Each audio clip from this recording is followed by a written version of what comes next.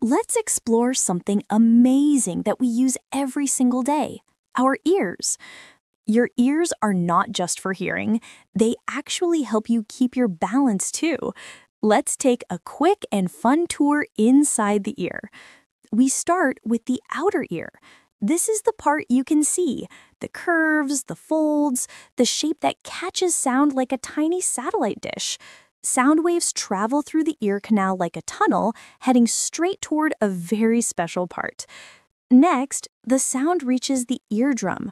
This thin membrane vibrates every time sound hits it, even tiny sounds. These vibrations move to three of the smallest bones in your whole body: the malleus, incus, and stapes. People call them the hammer, anvil, and stirrup. Even though they're tiny, they work together like a perfect machine to make sounds stronger. Then we enter the inner ear. Here sits the cochlea, a spiral-shaped organ that looks like a little snail shell.